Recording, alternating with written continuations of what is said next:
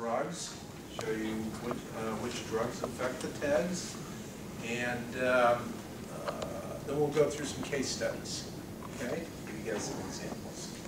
How many are here for pharmacy? These three? Nursing? Those five, okay. The lab is these three, and physicians? 1, 2, 3. Okay, great. All righty, let's get started. My name, do we want to cut one of the lights to get a better, We'll give it a try. cut the front lights here? Who knows how they got them set up here? This, can you see it better? Is this okay? My name is Tim Bhagwat. They know me as Tim the Tech Man. And I've been doing this for 10, 11 years. So this is what I do. This is what my passion is. The TEG is a laboratory-based coagulation analyzer. That's first and foremost. It will differentiate surgical bleeding from pathological bleeding. All right? And more importantly, what we've been able to find out in using it at this hospital and other facilities, it gives you tremendous information on your prothrombotic patients. So for the very first time, you have a device in the laboratory on a blood test that can show you which patients are prothrombotic, okay, and are at risk for thrombosis.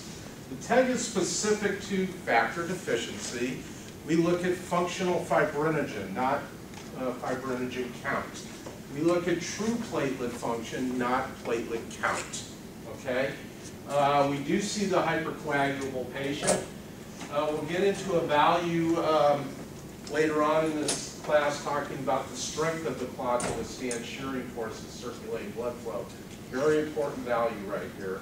And also the TEG can see lysis very nicely. The TEG will provide analysis for specific transfusion. It will give you an amount of FFP to give, an amount of cryo to give, same with platelets. It will detect, like we said, fibrinolysis, but it will show you if the lysis is primary or secondary. Secondary, you know, is stage 1 DIC. And again, it'll provide you the analysis of the prothrombotic patient under the influence of coagulation inhibitors.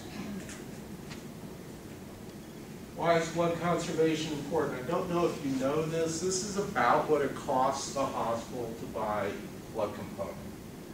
Okay? The College of American Pathologists did a study January of 2010 where they added in all the hidden costs of blood, and it came out to about $2,000 per unit, which it costs the hospital to give blood product.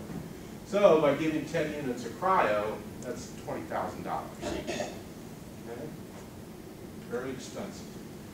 Here are possible transfusion indicators. The ones we're going to concentrate on that are mostly abused are these two right here. We'll get into this in a minute. For an open heart surgery, we do 4 sample types. You only see 3 listed here, but we do 4 of them. We do one prior to surgery, and we recommend any patient going to surgery should have a TEG or a platelet, what we call a platelet mapping baseline done on them. We'll get into the platelet mapping assay a little bit later. But we want to find out if there's a coagulopathy present prior to surgery, should it be treated now or should we wait till the end of the case?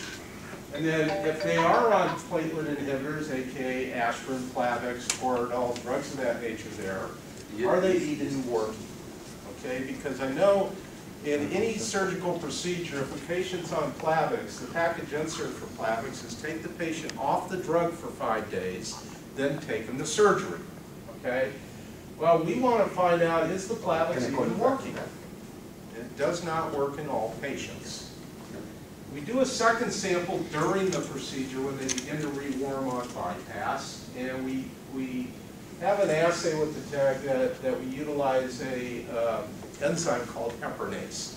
So even though the patient's fully heparinized, by utilizing heparinase in the blood sample, we can eliminate all the heparin on board in that sample. We can see where their coagulation profile is without the effects of heparin, which is really a cool thing to be able to do. The third sample that is not listed here is what we call a post-protamine sample. So once they give the protamine to reverse the heparin, we run what we call a plain cup and a heparinase cup. And we want to see if the patient is bleeding, is it due to excess heparin, or is there a coagulopathy, or is it surgical? Okay? Today's heart, actually, the TEGs were normal post-protamine. Took the patient up to the unit, patient started dumping. Okay, we ran another TEG post-surgical in the ICU. This is this one here. And we ran a plane and a heparinase. And we found out that there was no coagulopathy, there was no excess heparin, so the reason they was surgical, they took the patient back. So the whole idea is just because they're bleeding, okay, doesn't necessarily mean we got to give them blood component. All right? What we're trying to use is apply science to what's going on with the patient.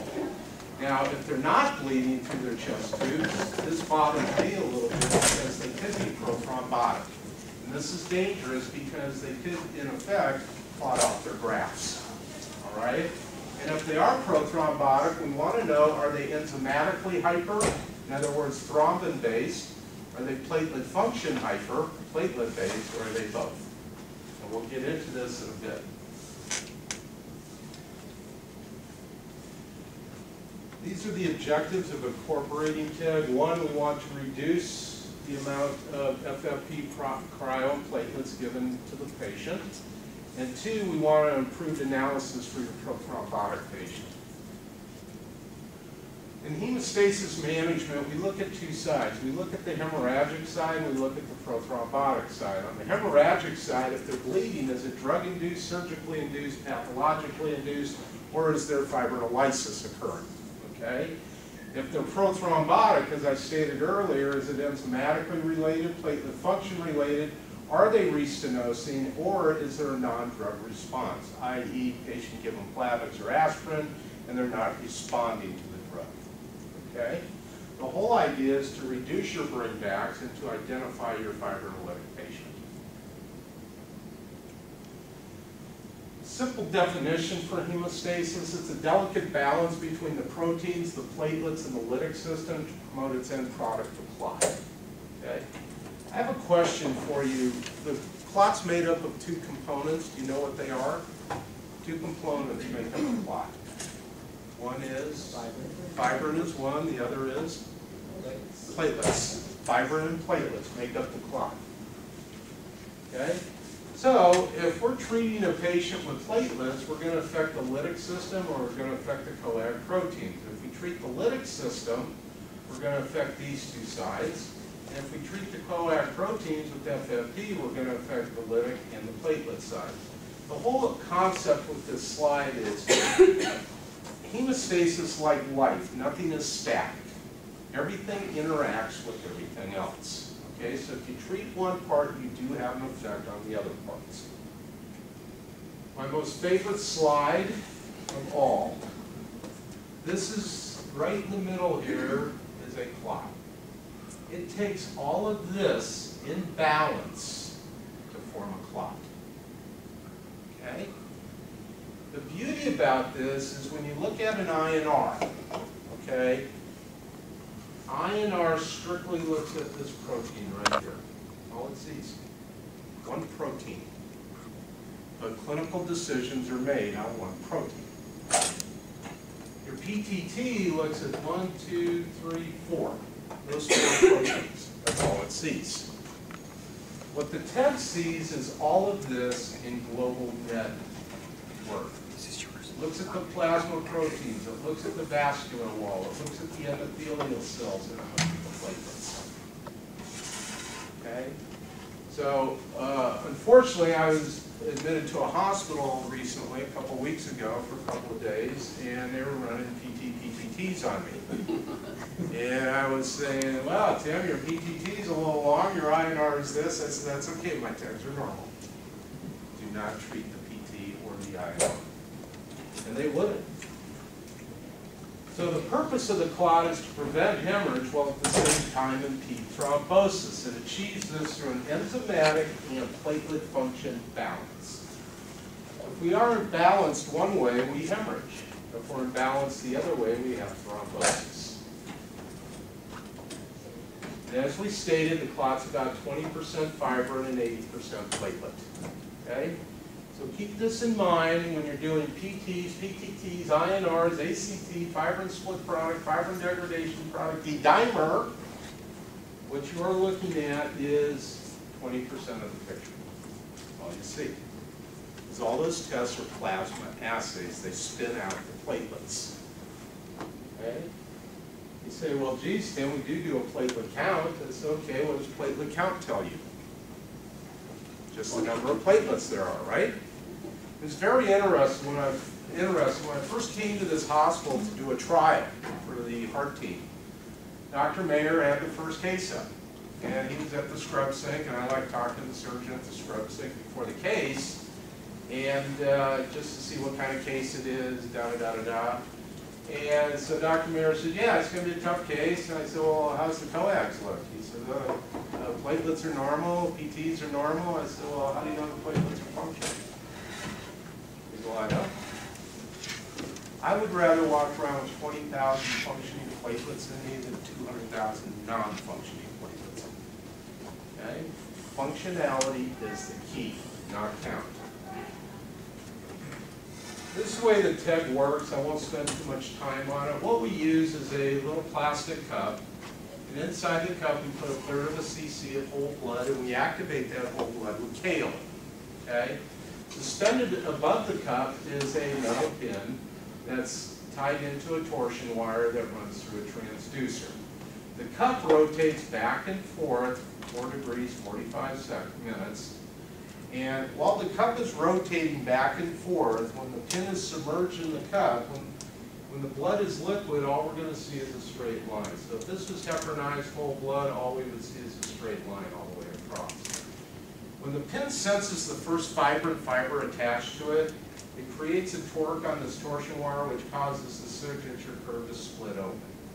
As the cup rotates one way, it plots the curve up. When it rotates the other way, it plots the curve down. So if we bisected this curve, the top will mirror the bottom. Okay? And then eventually, the clot will unify the pin and the cup as one. So now the pin will start traveling at the same speed and distance that the cup travels, thus giving us what we call a functional amplitude. Okay? And then eventually, the pin will break free from the movement of the cup because the clot starts to lyse or break down, and that's where you see this breakdown occurring right here. Right? We put this curve on an X and Y axis. Your vertical axis is amplitude or clot strength. So a way to remember this, the wider the curve, the stronger the clot. The narrower the curve, the weaker the clot. Okay? Then our horizontal axis is time. What we're looking at is the strength of the clot over time. That's the technology. It's actually very simple. We'll go through the TEG parameters.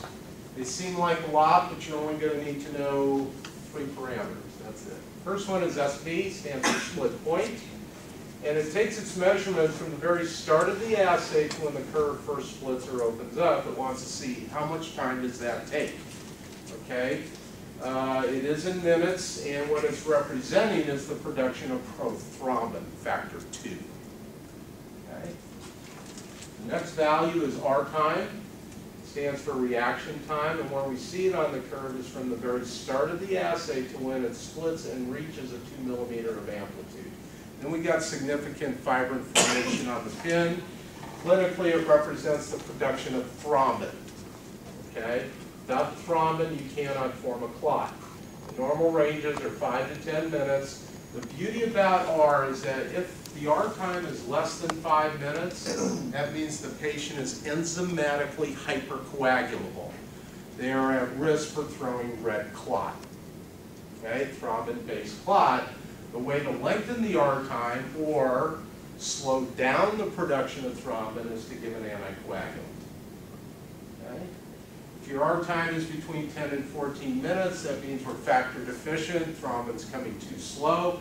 The TEG is not sensitive enough to tell you which factor they're deficient in, so our recommended treatment protocol is FFP. It's got all the factors. We know by giving 1 unit of FFP that will lower your R time 2.5 minutes. Okay, so 2 FFP, which is normally the order, will lower your R 5 minutes.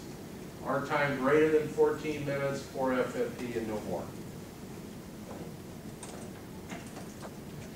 The next value, you do not see a signature curve here because delta is a calculation. Calculation for delta is R minus SP. So if your R time is 10 minutes and your SP is 9.5 minutes, you have a delta of 0.5. And what it's expressing is the initiation and the burst and the duration of that burst of thrombin. So this is actually, what we're looking at with SP is prothrombin, delta is mesothrombin, and R is thrombin. So prothrombin to mesothrombin to thrombin. That's what's occurring with these values here. And the normals are 0.7 to 1.1. Their thrombin formation is normal. Anything less than 0.7, they're enzymatically hyper. So here you would treat with anticoagulant.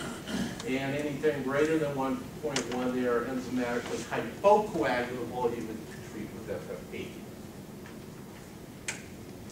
Next value is known as delta F, or fibrinogen, also K time. And what it's looking at, or where it's measuring, is how long does it take the clot to go from 2 millimeters of amplitude to 20 millimeters of amplitude. And what it's looking at is how fast is that fibrin and platelet bonding occurring. Okay, is it coming slow? Is it coming fast? There are no treatment algorithms associated with K time. Next value is angle. Angle is true representation of functional fibrinogen, and it is a measurement in degrees. And where it takes its calculation from is right at it draws a tangent from the 20 millimeter mark where K ends to the split point. If we bisect this curve, it's measuring this interior angle right here. The treatment for angle is cryo. Anybody know why we give cryo for poor angles? What's cryo? Cryo is very rich in fibrinogen and factor 8. Okay? So the dosing for cryo should be by body weight, 0.06 units per kilo. I know it always gets ordered in 10 packs. Give me 10 of cryo, give me 20 of cryo. Okay, but you know, a 100 kilo patient would only get 6 units of cryo. Okay. Now, cryo is one of the last products I will recommend for transfusion. And the reason being it's high transfusion risk. Why? Because it's multi-donor product. Okay? So if we have a shallow angle, let's say this angle slopes this way instead of like this. Say we have a shallow slope. And I don't have anything to draw with here, but what we would probably see is we'd see a long R time, shallow slope, and narrow MA. One way to increase this slope instead of giving cryo is to give FFP. Okay? FFP contains fibrinogen in it. So if we shorten up the R time, improve the thrombin production, now we have the thrombin to cleave fibrinogen to fibrin. That will increase your angle. Okay? Another way to increase the angle without giving cryo is to give platelets. Why? Because when platelets degranulate, they throw off fibrinogen from their phospholipid surface. And platelets contain fibrinogen in them. Okay? A couple of ways to increase your angle without giving cryo. So your SPR, delta, K, and angle represent the coag protein part of the hemostasis equation. The value to know is delta. MA, excuse me for this drawing, it is incorrect. The MA is measured from the top of the curve to the bottom of the curve. It does stands for maximum amplitude, and it represents platelet function, not count. Okay? Normal ranges are 50 to 70 millimeters. We know, and this is the importance with MA, we know if MA is greater than 70 millimeters, that patient has a 70% predictability to have an ischemic event. DVT, stroke, MI, PE. Okay? And that's documented in the literature.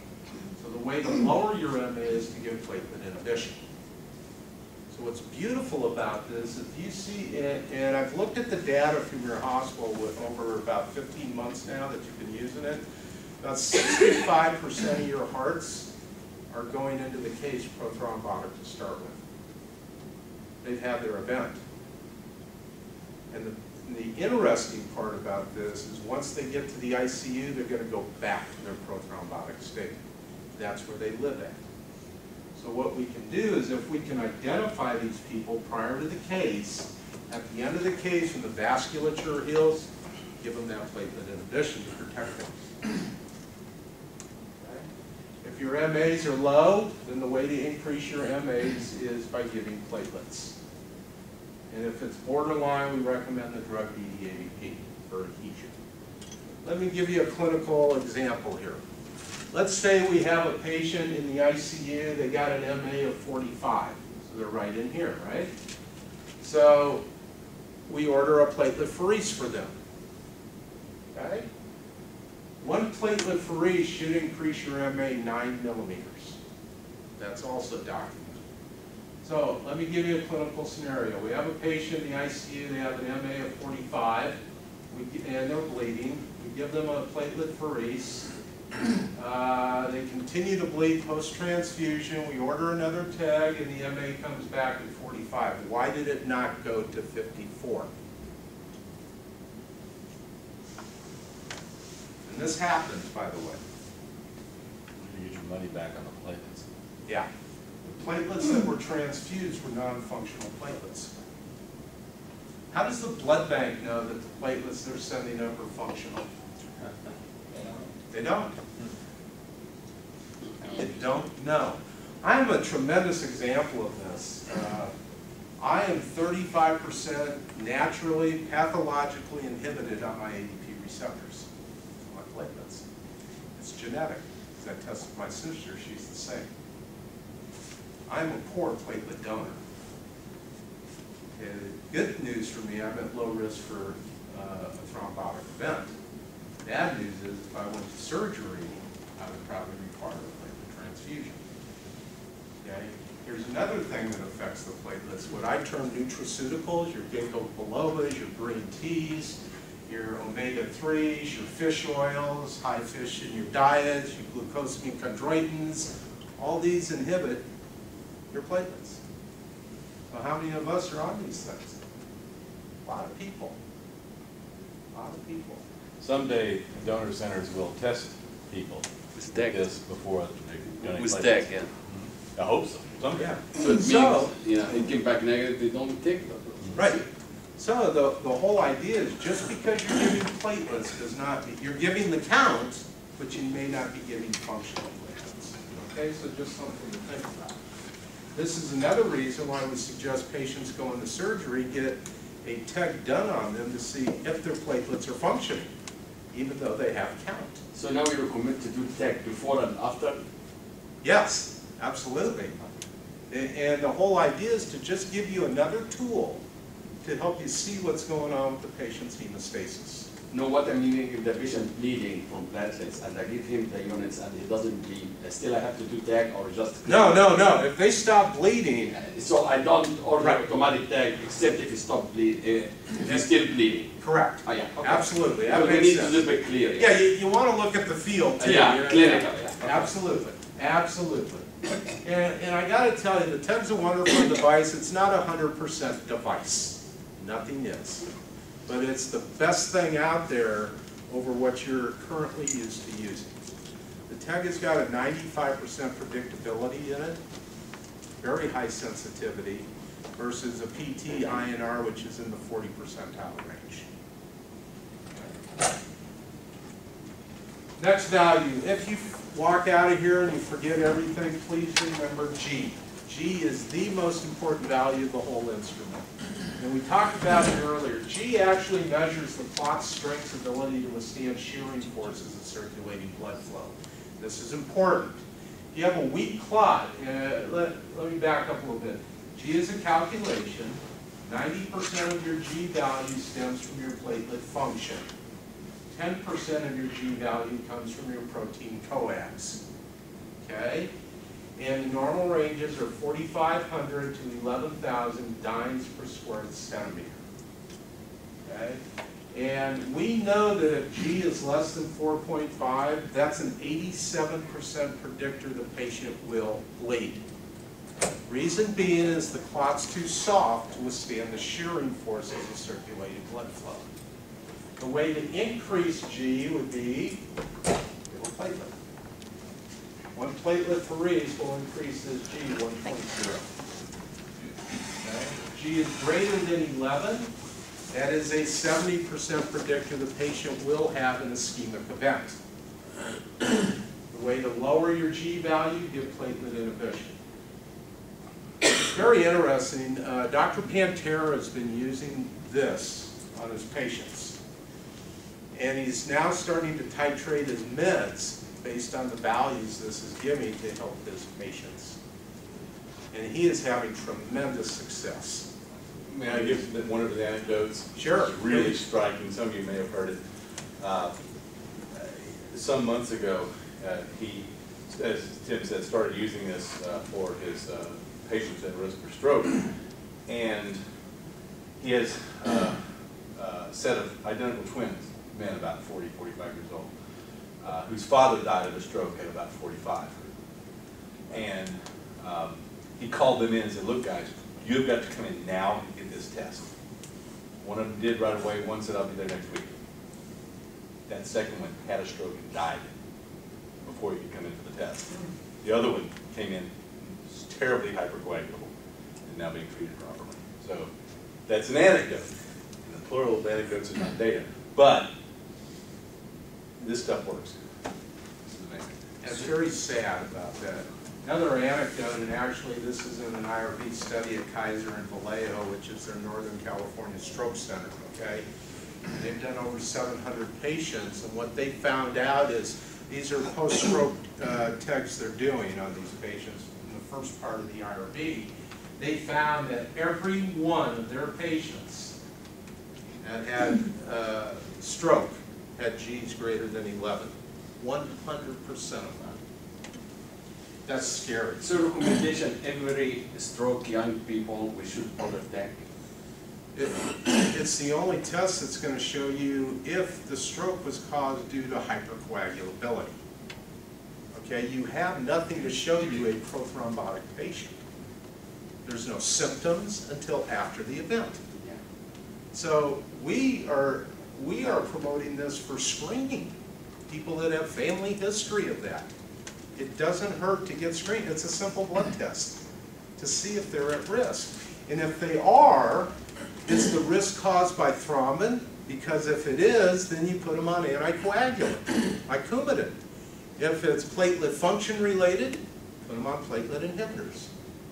But to just put them on an anticoagulant, where we'll see later on in some case studies, my question has always been to physicians, and you guys can help me with this. Why do people with therapeutic INRs have ischemic events? Does it work? Platelets, yeah. Platelets. It's the platelets. Okay, now you have a tool to see the whole picture and to make clinical decisions. So, yes, sir. So it means if the patient, for example, Coumadin for AFib, okay? Okay. And the TEG and the platelets doesn't work, so you recommend to give Coumadin and Plavix? Sure. So, And you need to. I don't want that, right? you really want this test? Yeah, exactly, that's what I'm saying, yeah. So, Right. I mean, okay, here's a good because I example. don't protect him from AFib, I mean. You can protect him from AFib with But Coumadin, still can, but if his platelets are super hyper, the Coumadin's not going to touch that. and not I gonna don't touch it. Yeah. So- Okay? Here's a good example. Why do patients on mechanical valves, why must they be put on Coumadin? Why?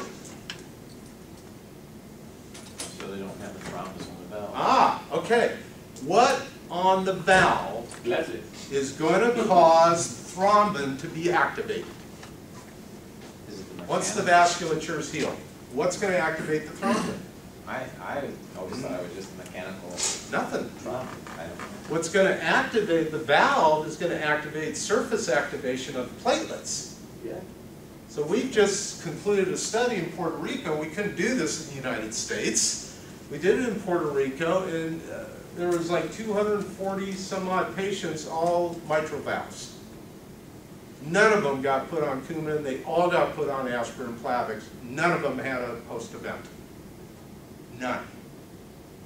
So with this TEG study, can you get a greater understanding of why traditionally, historically, Coumadin is very erratic in terms of being able to titrate to the therapeutic INR?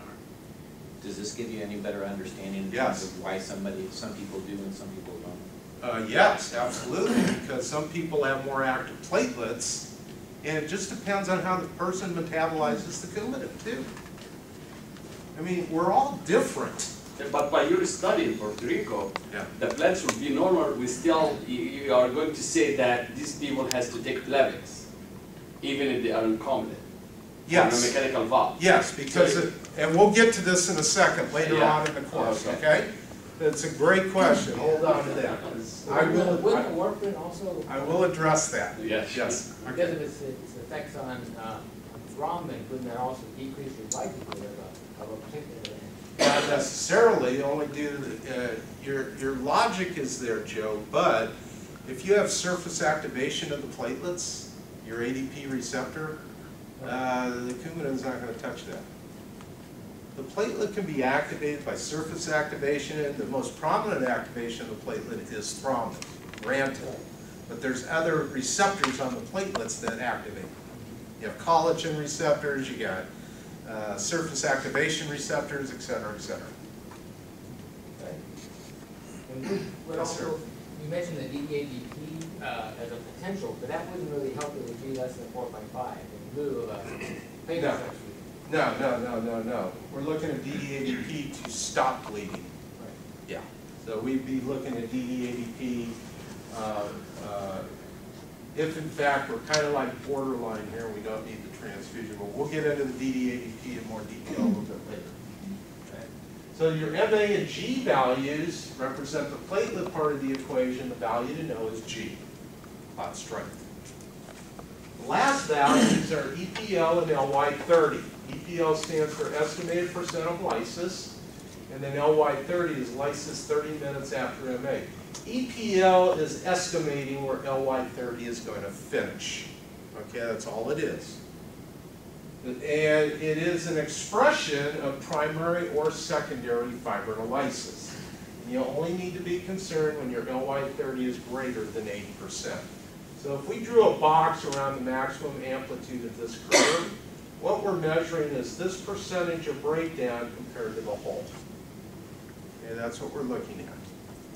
Now, how is it primary and how is it secondary? The definitions are as follows. If your LY30 is greater than 8%, and we have a normal R time and a normal G value, then you have primary fibrinolysis. The treatment is antifibrinolytic of choice, Amicar or tranexamic acid. Okay? If your LY30 is greater than 8% and you have a hyper R time and or a hyper G, then you have what we call termed secondary fibrinolysis or stage 1 DIC, and the treatment is anticoagulant, heparin or Lovenox. Even though the patient's bleeding, this is the treatment. Because by giving component, you're just going to fuel the consumption and the breakdown. Okay? I had this in a trauma case in an ER once. A pregnant woman came in from a car accident. She was bleeding. We ran a test and found out she was in stage 1 DIC. Okay? So I looked at the attending trauma surgeon, and he says, well, I need to give heparin. I said, well, I don't know if you want to give heparin to a pregnant woman. So what did we end up giving that person?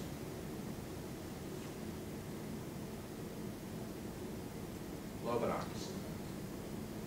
Lovenox will not cross the placental barrier. And she stopped bleeding like that. Amazing. So your EPL and your LY30 represent the lytic part of the equation. So let me throw something out at you. Here's the story that TEG will tell you. The initiation of thrombin cleaving fibrinogen to fibrin interacting with the platelet function to produce a clot strength able to withstand the shearing forces, circulating blood flow, and is there any fibrinolysis? Gives you a total panel with whole blood. So my question to you is, clinically, if all these values are normal and the patient's bleeding, what's the cause? Surgical. Or, one other reason, adhesion. The TEG, because it's in vitro, cannot see if the clot is sticking to the vascular wall. Okay, it can't see that. So that's where we use the drug DDAVP. It releases all the von Willebrand's factor 8 from the endothelium. Von Willebrand's will go straight to the glycoprotein 1B receptor on the platelet, which is the adhesion receptor, and that should make the platelets stick to the vascular wall. If the patient continues to bleed, post-DDAVP, it is surgical. It's a surgical bleed. Okay. So, quick review, your proteins, SPR, delta K, and angle, no delta. You have a low delta, you give an anticoagulant. You have a high delta, FFP. Your platelets, no G. You have a low G, you give platelets. You got a high G, you give platelet inhibition. And your LY30 represents the lytic part, and it's either primary or secondary fibrinolysis. Primary, you give antifibrinolytic of choice. Secondary, you give anticoagulant.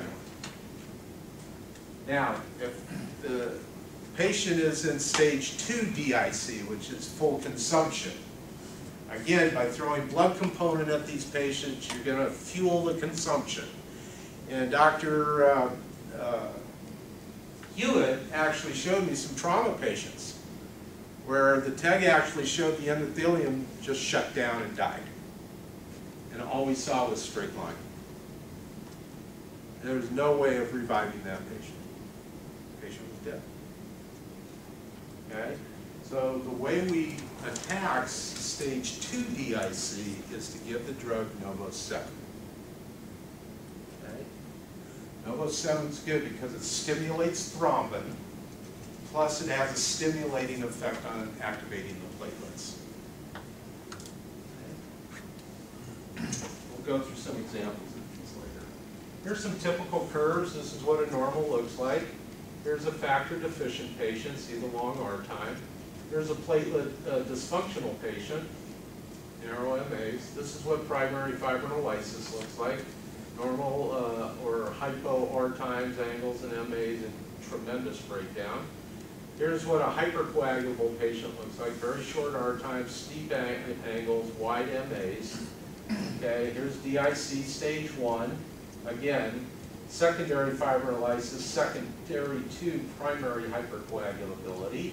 So by giving an anticoagulant here, we're going to slow down the production of thrombin, lengthen the R time, the rest of this will return to normal. This is what we call stage 2 DIC. This is where we recommend Novo-7. And what are all the components in Novo-7? Sorry, sir? What are the components in Novo-7? I don't know the chemical makeup. Joe, do you? It's just It's about factor 7, isn't it? It's basically, yeah. Yeah, Is, just recombinant It's factor just 7. recombinant Is it? factor 7. Mhm. That it's also you'd think there'd money. have to be something, yeah, you'd think Money there'd have to be comes into it. something, because that's what they were given overseas in the, In the war zone. Yeah, Oh, yeah. yeah, Yeah. Yeah. But there, Major Holcomb over there. yeah. there's some issues about their dosages over there. Right. That was the problem. What we recommend, you have to remember, if you give Novo-7, you got to remember it is a drug put on the market for hemophiliac use. To give Novo-7 to a heart patient as a last-ditch effort, okay, and by throwing 90 mics per kilo at them, which is the dosing for a hemophiliac, you just bombard a cardiac patient and you can clot off grafts very easily. So what we recommend for hearts is about 20 to 30 mics per kilo. A lot less. And it works very good. And the traumas, I think, are less well defined. Yeah, traumas, again, we don't have the answers to everything, but we're learning every day.